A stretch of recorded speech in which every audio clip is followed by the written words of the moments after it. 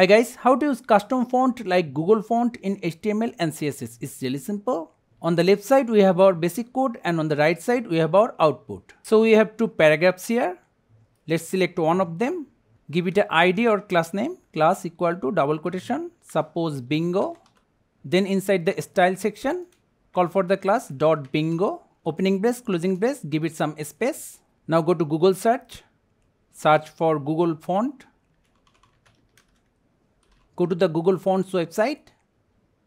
Search for the font you want or select any one of them from here. Suppose this one. Single left click. Select the size from here. Then click on Get Font. Then Get Embedded Code. Select the web. Then the link. Copy this upper part. Go back to the code. Go to the upper section of the HTML document. Paste the code. Again go back to the site. We will use this font.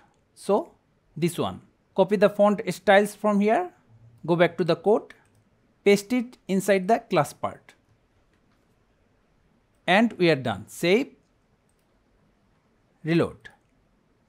See, we have our new custom text style. So thank you guys for watching. Have a good day.